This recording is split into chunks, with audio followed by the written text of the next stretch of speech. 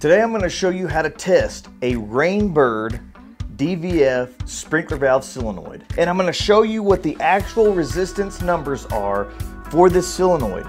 That way you've got a reference to always come back to when you're troubleshooting the electrical of your sprinkler system, particularly testing the solenoids. You know exactly what a good solenoid is supposed to test out to. My name's Kelly Staggs and you're watching American Irrigator. If you've got a Rain Bird DVF style valve, Rain Bird is the manufacturer, the model is a DVF. All the Rain Bird DVF valves have this same solenoid. And so if you've got this style of valve and you're trying to test the solenoid, the numbers you're going to see today are the exact numbers that it should be if it was good. If you get anything else other than the numbers I'm going to show you, could indicate that your solenoid is bad. So if I know that I have these Rain Bird valves and I'm going to test the solenoid when it's in the valve box, first thing I'm going to do is I'm going to take my wire strippers.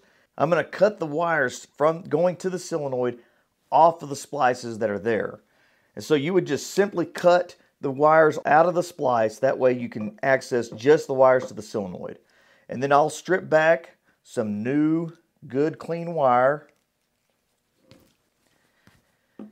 And after I do that, these are stranded wires, so I usually twist them together. That way they don't go everywhere. And then I'm going to take my multimeter and I'm going to turn it to the omega symbol, which is the symbol for ohms. And ohms is what's going to test the resistance of this solenoid. Some other guys say you're going to test the continuity. Kind of means a similar type of thing. Running this test, testing the resistance, ohming out this solenoid is going to tell us if it is good or not. So I'm going to take my leads. You've got a red and a black. It doesn't matter which wire goes to which. I really like these leads that have the clamps on them. Makes it a whole lot easier. You can just clamp around that wire, and as soon as you do, you're going to get a number, and this is the number.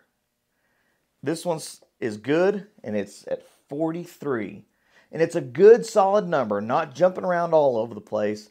It reaches that number, and it may vary depending on your multimeter, but if it hits this number, that means your solenoid is good. Now let me give you a close-up view of it. So again, it doesn't matter which wire goes to red or black. Use your red to clamp to one and your black. Then you turn your multimeter to omega symbol, and there it is, 43. So when you are testing your Rain Bird valves that are the DV style and that has this type of solenoid, you want to see this number at 43. If you're getting this number, it means your solenoid is good. If you get a number that's jumping all over the place, could mean that there's a short somewhere in that solenoid. It really just means that solenoid is bad. Or if it says OL, open line, it is bad. It means something is definitely messed up inside of that solenoid. And of course, a good indication is the valve's not coming on. And if you find that your solenoid is bad, you're going to take it out, get a new one, and have to put a new one in and wire it up. Now I think it would be a good idea for you to save this video. That way you've got quick access to it, and I always have it as a reference. You can come back and watch it again, and that way you know exactly what a good Rain Bird solenoid is going to test out to be. And you can compare it to what you're getting when you're testing them on your sprinkler system.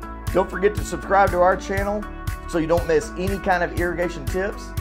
And then watch this playlist right here for more irrigation repairs.